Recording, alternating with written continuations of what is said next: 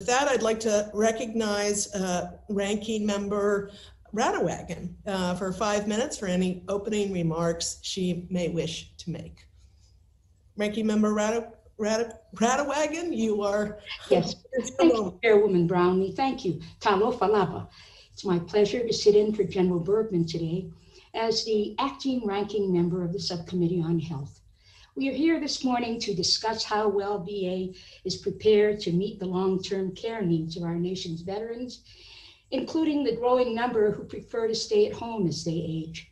On March 3rd, 2020, just days before COVID-19 turned the whole world upside down, this subcommittee held a hearing very similar to this one.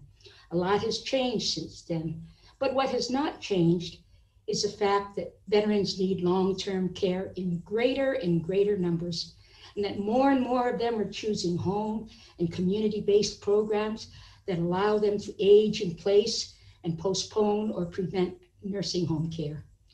These dynamics are placing demands on VA's long-term care programs and requiring VA to get creative with respect to providing care and support in a veteran's own home. One of VA's newest and most creative long-term care programs is the Veteran-Directed Care Program. The Veteran-Directed Care Program allocates a particular budget to a veteran and lets the veteran use that budget as they choose to get the help they need. This puts veterans in the driver's seat, empowering them with the freedom and flexibility to personalize their care to meet their unique individual needs. The Republican witness for this hearing is Rashi Romanoff from the Elizabeth Dole Foundation. Her testimony calls the Veteran-Directed Care Program the model for what the future of aging in place looks like, and I fully agree with her. I look forward today to learning how this committee can support veteran-directed care, and also to exploring how the veteran-directed care model of personalized care and personal choice might benefit veterans in other areas.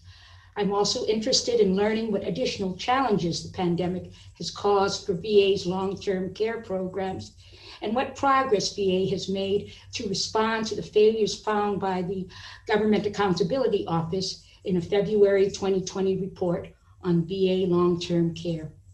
That report found persistent problems with respect to workforce shortages, geographic misalignment, and specialty care, and made 3 recommendations for improvement.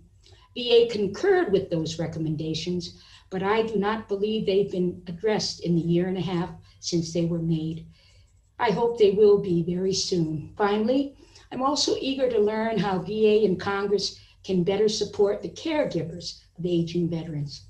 Veterans who wish to stay at home as they age can often only do so because they have support from a family member, friend, or paid caregiver. We must pay attention to the needs of caregivers and help connect veterans, particularly those with limited family support, with caregivers or medical foster homes, so that they are not unfairly pushed into institutional care.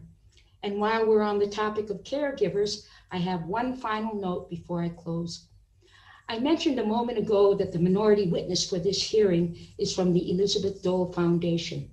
The foundation does life-saving work for military and veteran caregivers and is, of course, named after Senator Elizabeth Dole, who was inspired by the needs of her husband, Senator Bob Dole. Senator Bob Dole celebrated, I believe, his 97th birthday last Thursday. Senator Dole will celebrate her birthday this Thursday. I wish them both many happy returns and thank them for their continued service to veterans, caregivers, and to our great country. With that, Madam Chairwoman, I yield back. Thank you, Ms. Radewagen. I want to make some closing remarks, but before I do that, I wanted to ask Congresswoman Radewagen if she had any closing comments.